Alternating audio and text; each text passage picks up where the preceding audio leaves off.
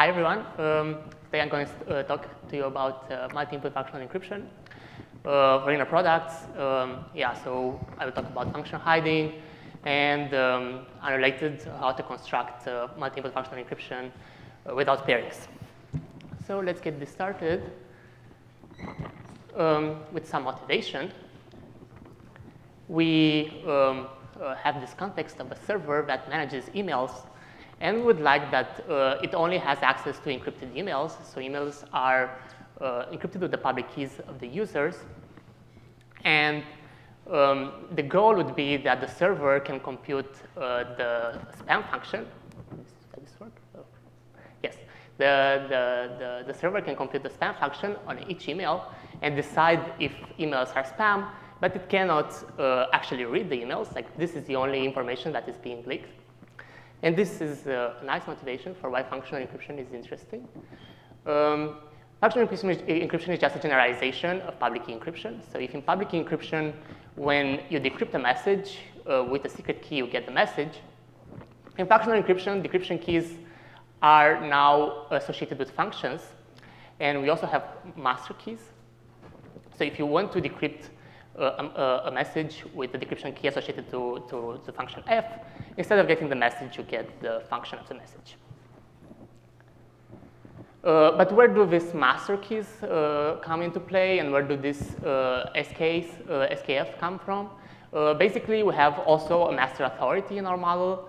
And if Bob wants to decrypt something that he got from Alice, this ciphertext event, he needs first to ask the function to the wizard, which represents the master authority. And he'll get the function of the message. So this is why we have the master keys and the decryption keys. Great. Now, what is multi-input functional encryption? This is a notion formalized in 2014. And in this context, instead of wanting to decrypt just one ciphertext, we want to decrypt n ciphertexts at the same time. But the catch is that the ciphertexts are generated independently. So this one over here is generated independently from this one over here, so with fresh randomness and completely separately. And when you try to decrypt, you decrypt all the messages at the same time. All of them at the same time. So that's what's written here. They're independent. So the function now is a function that takes n inputs. It has n arity. And the last thing that I want to introduce before I state the contribution is we look at schemes for specific classes of functions, in this case, the inner product. And we would, in this context, the function is just, the functions are associated to vectors y, and the function is just the inner product of the input with y. So if you have, the messages are now vectors, and when you decrypt, you obtain the inner product of x with y. Similarly, in the multi-input setting, you have you have n input vectors, and when you decrypt, you obtain a big inner product. So keys are now associated with n small y's, and you get the big inner product of everything. So again, recall that this thing is independent from this thing. It's like, they come from different places. So previous work on this, since the seminal paper in 2014, we have seen a lot of work in the field, and they achieve multi-input functional encryption for a wide variety of functions. But most of them rely on complicated assumptions like I/O, multilinear maps. And then in 2017, so not very efficient I/O and multilinear maps. And then in 2017, the question was asked if we could actually have efficient schemes, like schemes which we can actually implement in practice. And this paper presented a scheme that worked for the inner products with supporting a polynomial number of inputs while only relying on polynomial hardness assumptions. In this case, the assumption was XXDH in pairing groups. And also concurrently with our work, at the beginning of this year, the same result has been obtained, but for unbounded polynomial number of inputs. So now the inputs are not being set at the setup, and but also from pairings. So what do? We complement a little bit the figure by proposing two schemes. The first one is a multi-input fractional encryption for inner products, in which we remove the need to rely on pairings. So now we can construct schemes that have the same functionality, but can be based on DDH, DCR, or LWE. And we also propose the function hiding scheme concurrently with this 2018 paper, but in a slightly weaker model, because here they can do unbounded, and we don't have this. Okay, so now let's move on to the presentation of the model. Yeah, so in this talk, I will talk more about the construction without pairings, because there is no time to talk about everything. So what is the security goal? The security goal would be that if you have the encryption of the vector x, and if you have the encryption key associated with y, you would like to leak only the inner product of x with y, and the size of the message, which we usually leak in crypto. So the only information that's leaked about x is the inner product of x with the key. And in multi-input fractional encryption, of course, similarly, you have n ciphertexts, and you'd like that the only leakage is this big inner product, big with the concatenations of vectors x's from different sources and the y's. This is how you would expect the leakage to look like, but it's actually not that simple. So it's more complex. And now I will explain why this leakage comes from the model. And the reason is that these ciphertexts are independent. So they come from different sources, different computers that talk, for example, with a cloud that has a secret key. This is the functionality that we get, but the goal would be that we only get the inner product of the big vectors, and not, and this should be the only information that we obtain, and not independent inner products like xi or yi. So only the inner product of the big ones, and not the inner product of the small ones. That would be the goal. But this doesn't make sense in the public key setting, in the sense that it's an inherent leakage. So in the public key setting, if the adversary has the master public key, it could just encrypt. If adversary has access to this encryption key, it could just encrypt 0, and then it would construct this big vector in which it concatenates. It puts 0 on every other slot except for the I. On the I slot, it puts x. The rest are zeros. And when it decrypts, it obtains xi, yi. So this small inner product is inherent leakage in the public key setting, and it's too much. And so we looked at the symmetric key setting. And to finish the presentation of the model, I will talk a little bit about ciphertext mixing. So what we would like to be, what is multi-input fractional encryption about? You would like, if the cloud obtains multiple ciphertexts from the same source, so in this case, ciphertext for x1, x1 prime, and from another different source, it obtains x2, x2 prime, then it should be able to compute all the combinations. And for 2, you'll get 4 combinations. For n, you'll get an exponential number. And we want to allow ciphertext mixing. We want to allow our scheme to decrypt ciphertext that come from different sources. But at the same time, we don't want to allow key collusion. Like we don't want to be able to take 2 keys and somehow mix them together and obtain another one with new information. So ciphertext mixing, but not key mixing. And now, I just formalize the security notion. I will just not formalize it. I will just explain it in a very informal way. So assume that this challenger here, the owl, has run the setup and has the master public key and the master secret key. And this evil horse, which is an adversary, he hates the owl, he has access to 2 oracles. So he can either query the keygen oracle on vectors yn, and get decryption keys, or he can query the encryption oracle on a specific slot, a specific input, I, with xi, and it will get encryptions. So these 2 oracles are actually interleaved. They can first call the first one, and then the second one, and then the first one, second one, or maybe first one 3 times, and so on. They are interleaved, and the goal would be that it only gets the big inner products and not, maybe not small ones. This should be the only information, and the only information that the adversary gets should be information derived from this. this is a very informal description of how it looks like, because we actually we actually achieve indistinguishability security, and this is looks more like simulation. Okay, so a roadmap of our construction. I will show you first a very easy way to achieve security for one ciphertext query coming from one input source. And then I will show you how to bootstrap this to one ciphertext query, but for many input sources. And then in parallel, we will also go to many ciphertext queries and one input source. So why do we have to go from one ciphertext to many ciphertexts? Well, it's because we work in the symmetric key setting. So one ciphertext doesn't trivially imply that we also have security for many ciphertext queries. And in the end, we'll put everything together in step 4, and we will have our final scheme. So again, we need to go from one ciphertext query to many ciphertext queries, because we don't have this trivial implication. So let's start with one ciphertext and from one input source. This is just a one-time pad, very simple. The master secret key, it's a uniform vector U from ZQM. The encryption is just a one-time pad of X with U, and the key generation will be Y along with the inner product of U with Y. So why does this work? Well, it's because, for example, if I wanted to decrypt, I would just take the ciphertext. I will make the inner product of the ciphertext with Y, obtaining X plus U inner product with Y.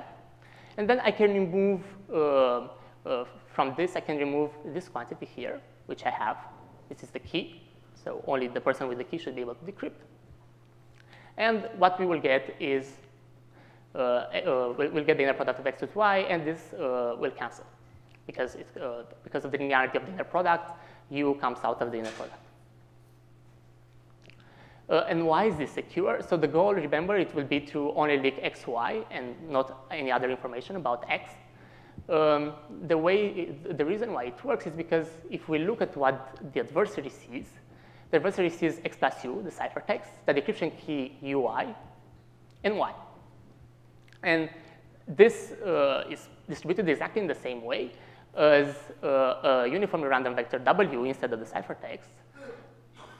The inner product of W is Y minus XY. And if you look at this in this final game, you can imagine this is the game. Here in this word, the adversary doesn't, the only information that the adversary can ever hope to obtain about X is this W completely. I mean, there is no information in the ciphertext about X anymore. And the only information about X here in this word is the inner product of X with Y, which is exactly what we were hoping to achieve. So we have security for one ciphertext and one ciphertext query and one input. And now let's see how do we go to many inputs. This is very easy to parallelize. We just, instead of having only one U, we will have n U's, n vector U's. So bigger master secret key. And to encrypt, on slot I, we will just make the one-time pad of Xi plus U plus UI. It's exactly the same. The only thing that changes a little bit is the key generation, and because now we have a sum, and before it was just UI. So now we have the sum over all the i's of UI, yi. And the reason why it works is, of course, because of the linearity of the inner product. All these sums actually come out, all the ui's, yi come out, and in the end they cancel, so we are left with our goal, the inner product of the big vectors. So this is how we do it if you had many input sources and one ciphertext query per source. And now let's go to step 3.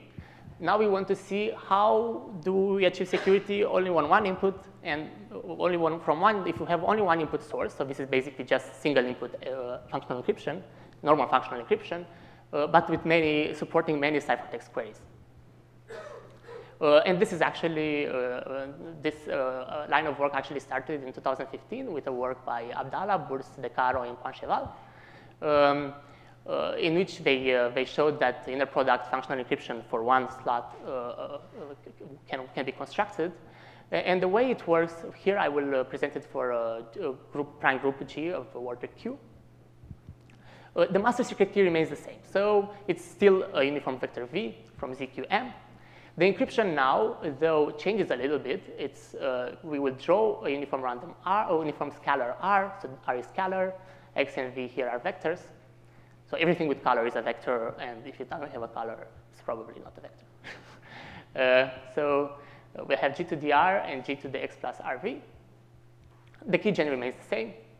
And the hope is, like, if we try to argue security in a very intuitive way, the hope is that this RV here will, from DDH assumption, will look like a uniformly random vector for each new X, for each new encryption, and it will behave like a one-time pad. So this is actually a generalization of El-Gamal, a nice generalization of El-Gamal. So this is how you do it for DDH. But it can also, using, for example, this 2016 paper by Agaval, Libert-Sellet, we can make this step also from LWE or DCR. And actually, if this step, it's more efficient if you do it with these assumptions than with DDH. And what I can say here also is the fact that here we cannot really hope for, here we have to rely on computation assumption at this step. We cannot mask all these messages, all these queries just from the master secret key. It's not enough. So let's look at the big roadmap and let's see how to put everything together now. We saw how to do it, how to achieve a scheme that has, that can achieve security for one ciphertext query and one input. Then we saw that just by making the sums, we can bootstrap this to many inputs, but only one ciphertext query per input. In parallel, we have seen how to do this only for one input source, how to support multiple ciphertext queries. Here, just El-Gamal. Now, putting everything together, the master secret key will be the master secret key from step 2. So we'll have the UIs. Be the master secret key from step 3. We'll have the VIs. And the encryption is a double layer encryption. So encrypting in step 4, in scheme 4, it's not really step 4, it's scheme 4 vector X will be just, oh, this was Xi. Oh, there is always a typo. This was Xi. Yeah, so encrypting Xi in step 4 then is just the encryption in step 2. So here this one uses UI, and then to this encryption we apply encryption in step 3, the one that uses V. And the reason why this works, why we can do this double layer encryption, is because the outputs of ENC2 are compatible with the inputs of ENC3. So you have to work a little bit to make sure that these two fit. And the key generation, which will just be the key generation in step 2, this sum of UIs, YIs. This is exactly the one here. But on the YI side, things change a little bit. We need to apply keygen 3 on the YIs. So why does it work? We can argue that everything decrypts correctly by just, so first you decrypt the outer layer, we decrypt ENC3 by using keygen 3. So decrypting the outer layer, the correctness of this comes just from the correctness of scheme 3. And decrypting the inner layer, the ENC2, will come because after we got rid of the ENC3, we are only left with ENC2 and the keygen from step 2. So by the correctness of step 2, we can decrypt completely. But of course, I mean, here we can put other schemes. We can put LWE, then it becomes a little bit more complicated, or BCR. But this is the big picture.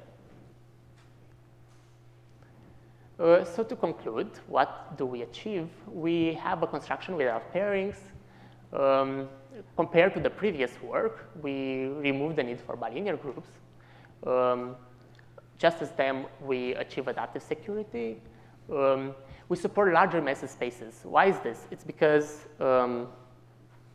if you use DDH, then the message is encrypted in the, oh, what is this? The message is encrypted in the exponent, so you'll have some kind of bound on how big X can be, which you don't have if you rely on LW or DCR. So we can support more assumptions, and we have more efficient schemes. We, of course, just as the previous work, we achieve a polynomial number of slots. We have security for polynomial number of inputs, but only relying on polynomial hardness assumptions. And now I'll talk a little bit about our second contribution, the function hiding scheme. Here, the security goal is that if you have the encryption of X and the decryption key of Y, what is being leaked is just the inner product of X, Y, size of X, but now this time Y is hidden as well. So we do this by applying an idea which first appeared in a paper by Lin and Vaikutanathan of double-layer encryption. We still have to rely on bilinear groups, but what is nice is that the scheme is adaptively secure and achieve polynomial many inputs. And comparing this to previous work, we started from this scheme and we build up on it, and we have almost the same efficiency, but this time we also achieve function hiding almost for free. Yeah, I forgot to mention, but the pairing free construction is also almost for free. And compared with this paper, which is concurrent work, they achieve things in a better model and also a little bit more efficient. So yeah, FH here is just the fact that the function is that we have function hiding. So now I'm ready to conclude, I think. Yes, I can finish with an open problem. Is it possible to adapt our techniques for other classes of functions, just the linear products, so quadratic functions, general polynomials, even more? This is a very interesting question. So thank you. Have questions?